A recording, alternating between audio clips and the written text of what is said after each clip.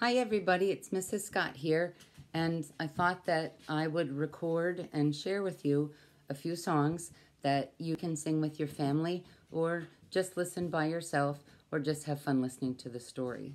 This first song is a song that I learned a very, very long time ago when we used to drive around in my family's station wagon, and my dad, who had a really great voice, would sing to us from the front and we would join in from the back. We learned an awful lot of songs that way. I have two sisters, and we used to sing them together.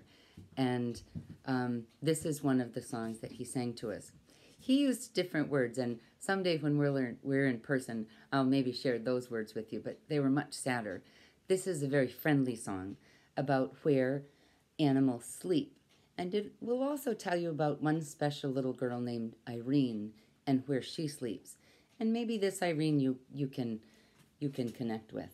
Okay, I'm going to pause for a second and move the iPad so you can see the book.